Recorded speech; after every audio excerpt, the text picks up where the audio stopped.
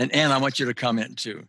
To me, there is a freedom involved when I recognize that my job is to help my client or myself put stuff on the table, okay, and guide through a process. And that's my job, period. Okay.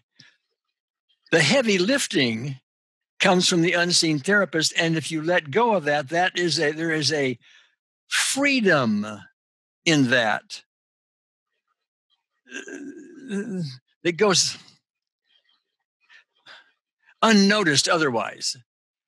Give me your thoughts. We literally have to, from our hands to her hands, go, and there you go.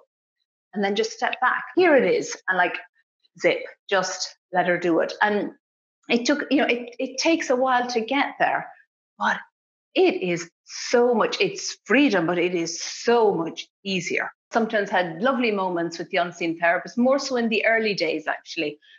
Now it's a lighter, more fun relationship. I don't think it has to be all angels and flutes and violins. I think if it is, that's absolutely beautiful.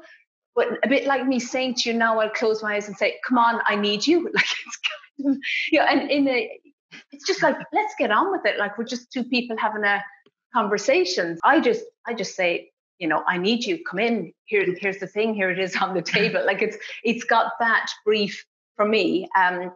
But I'm doing it a while, so that's not where I started off.